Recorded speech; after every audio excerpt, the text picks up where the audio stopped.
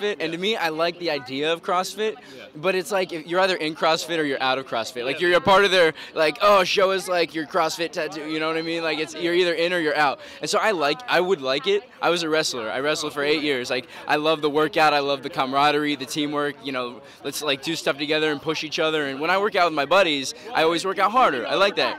I went to CrossFit and I did like some of the intro classes, and they're like, you know, stand, cling this, 1 foot, touch your nose, like all this, and I'm like, I don't, you know. So CrossFit to me is like not really. I'm sorry to all the CrossFit people out there.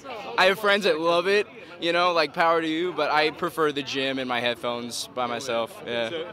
I just did a movie actually called Delirium, and it's directed by Johnny Martin, and he's huge in the stunt world. He worked like, you know, Twilight, Die Hard. This is his sort of directorial debut. It's his baby, and he's a huge stunt guy, so he let me do some of my stunts for that. And it was, you know, jumping through glass windows and breaking stuff.